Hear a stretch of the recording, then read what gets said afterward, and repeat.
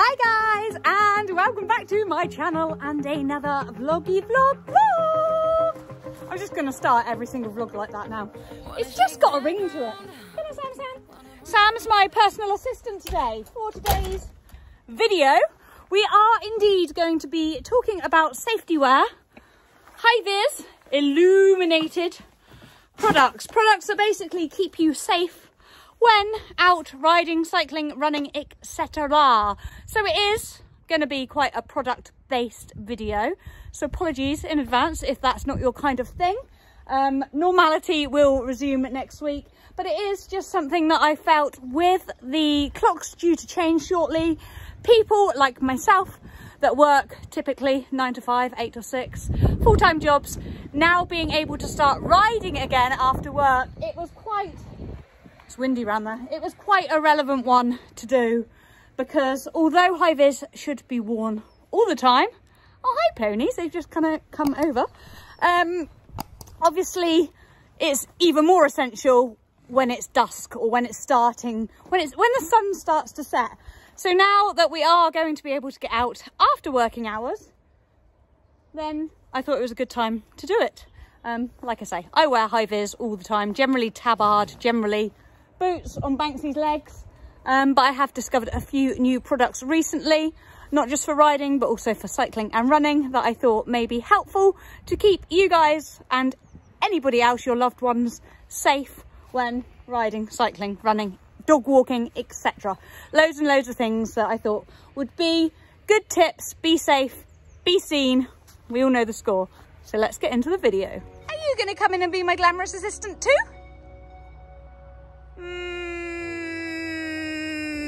Yes, I thought that was going to be a computer says no. It says, well, I tell you what, if you put something in that bucket, mum, I will indeed come and be your glamorous assistant. I will indeed, but only if you put something in the bucket. Hey? Oh, he's a hungry boy. He's always a hungry boy, aren't you? Funny story. Do you want to tell the vlog, Banks? Where were you last night? Where were you last night? If you watched my trip out in the trailer vlog a couple of weeks ago, you will know that I let him have a taste, oh, hyperspus, of the luscious grass that is in the kitchen field. And that taste meant that he knew it was there. When I came out to do my late night checks last night at 11:15, there was a little legs stood here. There was no sign of a Banksy boo. Was there? Where was the Banksy boo? My phone was inside, or I'd have filmed you, caught, red-handed, or green-hooved, should I say. In there, he had got over, through, around, I don't know how he did it. Basically, he got in there. I shut off the bottom field at the weekend thinking, we'll rest that bottom field now. The grass is coming through, they can just have this one and that one. Still quite a lot of field space. Plenty of room to roam. And nah, it didn't work. I think actually because when that gate is open, he can't generally get in there. I've only known it happen once or twice. But when that gate is shut, he wants to be in that bottom field, don't you, you little terror? And somehow manages to get over the hedge between the big field and the bottom field. And then, because that gate that shuts there also shuts there, when it's shut across this way, he can then roam straight in to the yummy scrummy one, can't you? You little terror. Thankfully, he must have been in there a good hour or so because he was fat and full and let me catch him easily and then banished him from staying out overnight to his bedroom.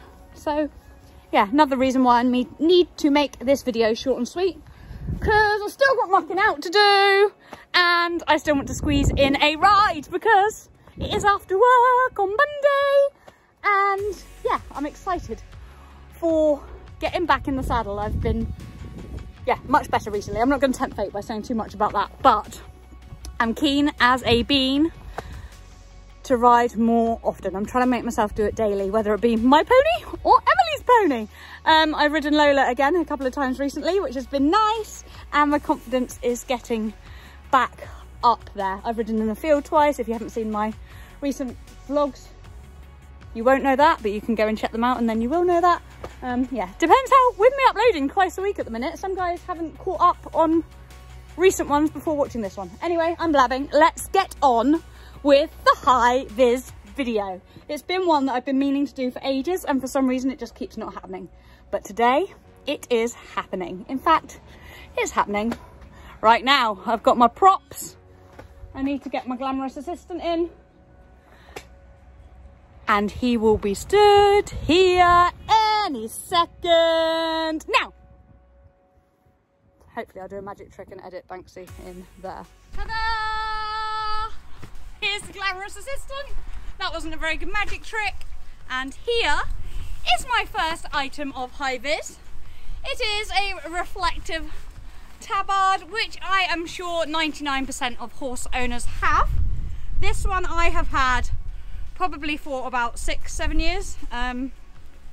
It's lasted well.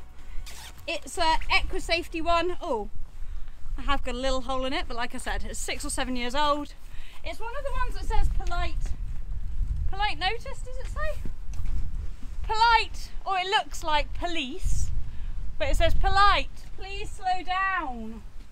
And I think that drivers do pay particular attention to this because of the blue and white lines at the top. I do have another tabard. I like this one because it's got 2 zippy up pockets and is also adjustable on the sides. Da-da, like that, and then you can velcro it back on. But like I said, this one is quite old. I've had it a long time, but it's fab and lightweight for like in the summer if you're going out in just a t-shirt, strappy top, whatever you may wear when it's boiling hot. This is nice and lightweight, not at all restrictive, and I definitely think that with the blue and white like replica police logo, branding, not sure what you call that, but anyway, I do think this one specifically does encourage people to slow down that little bit more on the busy roads. I do have another one also. This was given to me by Becky from Supercross Country when I was up at Olympia in 2019. Feels like a lifetime ago. Again, nice zip. Oh, I've got a stain on that one. Only 1 pocket on this one, but it is a nice deep pocket. My iPhone 12 fits in there absolutely fine. Zip it up. Nice reflective branding down the zip detail. And again, pretty sure it says the same thing. I can't read it because it's too low. Please. Oh no, please pass wide and slow, this one says. So again, slightly different tagline on this one. Again, nice and effective, nice stretchy panels on the side, and lightweight for wearing in the summer. I used to only ever wear tabards. I did years ago have one of the like builders reflective coats, but I used to find that quite big and bulky, so I chose to primarily wear a tabard and my normal fully waterproof coat underneath if it was a shocking weather day. However, a few months ago I was kindly sent by Equisafety, the same brand as the first tabard I had on, one of their big reflective jackets. Now let me put that one on for you, 2 seconds. There we have, oh, we're in focus. There we have it. What do you think, Banks? And I will admit, when it first came through, I was a bit like, oh, I still think I'd rather just wear my normal waterproof coat and then a tabard over the top. However, I have found this winter, and if you've followed me this winter, you will see and notice that I have been living in it. It is a super, oh, we've got a tractor going past. Good chance for you to see it close up, I suppose. It's like, I think the black parts kind of make it look a bit more flattering than just a full-on reflective jacket. It's very bright. It's got a nice high neck, which means you don't get cold or wet on the horrible wet and rainy and windy days. Should have tucked the zip down, not up. Down, that. Oh, it's there. It's because it's a 2-way zip. So yes, 2-way zip. Down here means that if it does touch the front of your saddle, you can unzip it and do that, and then again a zip here too, so that it can go over the back of your saddle. Do you think I'm mad? You're very warm. Another fascinating fact about high-vis stroke reflective attire, illuminated attire, as some of them are when they have batteries and LED lights in them, is that we primarily wear it to A, be seen by drivers on the road, and B, to encourage them to slow down.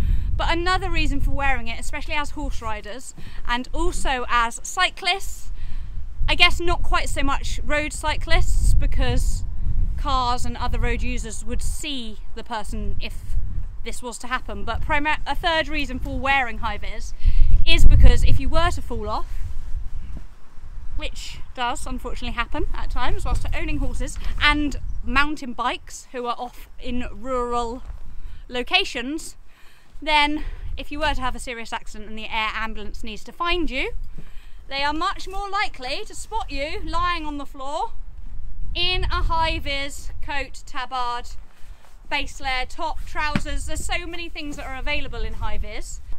Ensuring you wear it is for your safety and the safety of others, and to ensure that if the worst was to happen, that you get help as quick as possible because you get found, correct? And I'll be honest, that is another reason why I do like to always kit Banks out in something high-vis, as well as myself. It's all well and good me being on board with my nice reflective jacket or my tabard, but if we were to separate from each other, which, like I say, has been known to happen and is likely to happen again in the future, who knows when, hopefully not soon. But it's important that if he tries to make his way home, he is also visible and able to be seen if he flees from me, and as I say, we part company. So the one thing I always use, I say in the winter, and that's because obviously in the summer sometimes it's too hot for an exercise rug, is this one from Amigo by Horseware. As I am going to ride, I will tack him up and get him ready like I would if I wasn't filming. Thankfully he's nice and clean, apart from his legs, and doesn't really require any additional grooming, not just for happy hacking anyway. Obviously I'll pick his feet out and show you the leg attire that I practically, I would say 99% of the time, wear on him whilst hacking. You know what I mean? But generally 99% of the time you will see Banksy wearing high-vis boots whilst hacking, and my product of choice there is the Woofwear Club reflective brushing boots. This pair is a couple of years old, or are a couple of years old, They're super simple to put on, nice and easy to do up, lightweight, reflective, keep his legs safe as well as bright, and yeah, they wash well, they come up out of the wash like, well, I say like new, I mean, like I said, they're a few years old. They're going to get a bit tatty because they're doing their job of brushing together and protecting his leggies, but yeah, they're definitely my go-to boot, as you will all have seen over the past few years if you have followed me for that amount of time. Banks wears mediums in front, and then he has large, I believe. Are these large? Where's the label? Oh, yeah, ready for that, Mum? Yeah, large on his hinds. A little bit of a brush before I put the boot on, just to make sure there's no mud that's going to irritate it underneath. The front ones were clean, but the back ones, from all that escaping, clearly got a bit muddy. And that's not the best demonstration of how to put a boot on, Tina. There we go. See his hairy legs? They're going to need tidying up before we get back out eventing, aren't they? Oh, you're doing a very good job at being the perfect model today. Yes, you are. Right, on to his rug. As I said, this is... Oh, the camera looks a bit wonky. That's better, a bit straighter. Happy ears! Happy ears! Got kiss Mum. Are we friends today? Are we friends today? This is literally, again, probably the same as my tabards.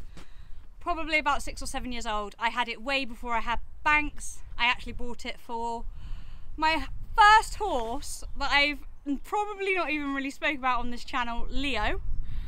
Insert picture here, Tina, if you can find one. Who was a 16-1 chestnut Hanoverian gelding. And then obviously I went on to use it on Buddy, and it stood the test of time. 7 or maybe even 8 years later, I'm now still using it nearly every winter on Banksy. What I like about it is the fact that it's lightweight, but it's not flappy. You know, I say that, quite windy today. I should probably at least do it up before saying that, and I think every time I go over there I go out of focus, but hey ho. Yeah, although it's lightweight, it's not flappy. It's heavy enough to stay down even when it is windy, but at the same time light enough to not make him excessively hot when exercising. I am going to have to go around the other side to do it up, and Banks, you've actually grown by a hand for some reason today. So it fastens, I put it under the stirrup leathers, and then it also fastens up here on his withers with a bit of Velcro. And then also what I like about it is the fact that it fastens in front of his chest as well. So obviously to oncoming traffic, you can see me on top, but you can also see that not only does he have a reflective bum, a nice, oh, focus camera, reflective chest and shoulder area too. You are modelling very well today, my boy. I'm very proud of you. Thank you for being a helpful assistant. You've seen what I use on Banks. Admittedly, it's only really 3/4 items. Reflective rug, reflective boots, reflective Tina. Oh, one other thing meant to say about this jacket is, if you were to think, oh, I need something from the shop, run, jump in your car, start driving there, think, oh, why didn't I change my coat? I've never actually done this, but I know you can do this. Da, da, da. Also reversible. So you could go into the shop feeling a bit less like a builder or workman. Even got pockets once it's reversed. This nifty item is fabulous for cycling and running. I used it running the other day, insert picture here, Tina. Literally it goes on, it's called FHoss is the brand. I probably haven't pronounced that right. And it is available at Treehouse Sporting Colours. You guys will know that I do a lot of do a lot of collabs with them. What I like about this is that it does secure over like that. I don't wear backpacks very often. I do sometimes skiing, and I hate it when they slip off your shoulders. So for running, cycling, etc., it's fab that you can secure it both there and there too. You press the button, it flashes, as you can see, and then on your handles, on the handlebar of your bike, insert picture here, Tina, you can then indicate left and right, which is so clever. It saves you having to take your hands off the handlebars and do that. You literally just press a button and it goes doot, doot, doot, doot. Well, it doesn't beep. It flashes and tells the cars behind you which direction you are going in. It's a fab size for fitting in spare items of clothing, etc. However, at the minute, it's not that I've got in there. It's some extra little bit. Oh, I have got gloves in there. Spare gloves that I use while cycling. These are actually woofwear gloves, so they're equestrian gloves, but I love them for cycling because they're nice, simple, pull-on, stretchy ones. But I didn't know they were in there. They're normally in my cycling helmet. Okay, so another couple of items. Same brand. Probably should have done that on with just a base layer, not the coat, but yeah. One of the snap round your arm, and then that lights up. Bit hard to show because it's not dark yet, but basically it illuminates, and you can put that either on your arm or your leg, around the top of your riding boot, all different places really. Look. Da, da, da, da, da, da. Snaps on anywhere and just stays there. Fab concept. As are these nifty little things. We have one here in the fluorescent yellow, and I also have a blue one. Where's the blue one gone? This can go They're magnetic, so they can go all different places. So I didn't have this jacket on. Put it on another type of jacket. Bottom of your running trousers, the magnet is strong, they do stay there. And literally put it on, and then you've got lights on your legs as you're running. Around your dog's collar you can put it, flip it round, stays there. Same with like that. Very clever. Guess you could put it on your bridle, somewhere like that. Not your head collar, because you don't need to be illuminated whilst in the field, but yeah, just to show you the power of the magnets. They're pretty strong and it stays there, no problem at all. Not only does it do the solid lights, but it also flashes. Off, on, flashy. And they're available in a few different colours. Again, good nifty concept. I think they're fab for putting on dog collars, I would say, for like if you've got to walk your dogs in the evening and you want to see where they are, just a flashing banks. Last product, and I think this one is more in my eyes for running, not cycling, and that is this, to me, what looks like a runner's tabard. It's probably got an official name somewhere. I probably should have looked that up. But again, same brand, FHoss. And see the light, you just literally put it over yourself like this. Ah, the wind's picking up, everything's blowing off my roof. And then you turn it on like this, so you can't see what it's doing. But if it was dark, you'd be able to see, or you can see, that's flashing. Again, like the other one, it's off, on solidly, or flashing. White on the front, and red on the back. Off, on, flashing. If I could show you this in the dark, I would, but it's light, and yeah, I can't. But it flashes bright. So if I was running home from work, literally super lightweight, doesn't feel like you've got anything additional on. Can be tightened around the edges like so. Woo! And woo! Like that. And run. Forest run. Oh. Hope you've enjoyed this video, guys, and found it useful if you need to reinvest in some essential safety attire. Like I say, a few different products, some old, some new.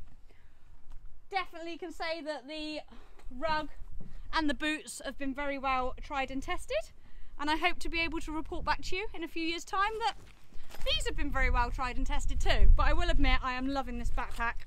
I ran in it, as I said the other day, and it was super comfy. I've never actually ran in a backpack before. Never thought of it. Thought it would irritate me too much. However, I actually found if I had a little bit of weight in the backpack, it counteracted the weight, the additional weight that I have on my chest, and made it actually easier. So rather than feeling like that, running like, oh God, this is a chore, I actually felt more corrected and really enjoyed running with the backpack on. So, fun fact for you.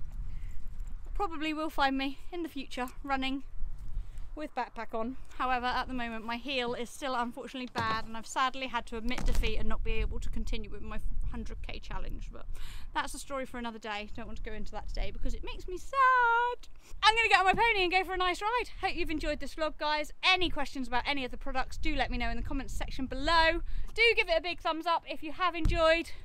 Comment with what high-vis you use. I would love to know. I know lots of people have high-vis fly veils, maybe different colours. I know lots of different snazzy colours are out there now, like pinks and reds and oranges.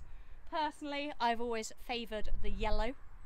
Don't know why. I think, is it the original? I'm not sure, but I love it. Oh, I didn't show you one more item.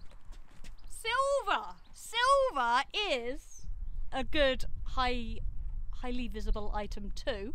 Did I bring that out with me? Did I or didn't I? That's staying there nicely back. Ooh, I did. This is again from Treehouse. It's by Equestrian. And I don't know why I'm actually showing you it because it's all out of stock, but when I spotted it, although they're primarily an equestrian brand, I was like, oh my goodness, I need that in my life for cycling. It is lightweight. Oh, put your hand in there. But it's pretty stylish for a reflective jacket. It's stretchy, it's got lovely panels down here of stretch. But yeah, running, cycling, it doesn't even feel like you've got a coat on. It's not remotely restrictive.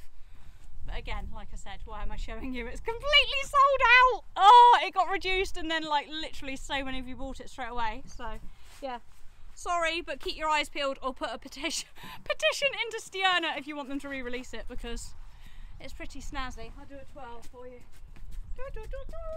Oh, and you might have noticed, not allowed to talk about them yet. Anyways, as I said, over and out. Hope you've enjoyed. Nice to see you all, although I can't actually see you, but hope you've enjoyed seeing me. And I will see you all very, very soon. Bye. Thanks, say bye.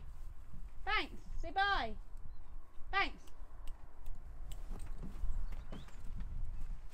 Say bye, please. We're going riding, aren't we? Take this off. Mwah, thanks for being the best model. Say bye. Keep on doing what you do, doing what you do. Just keep on doing what you do.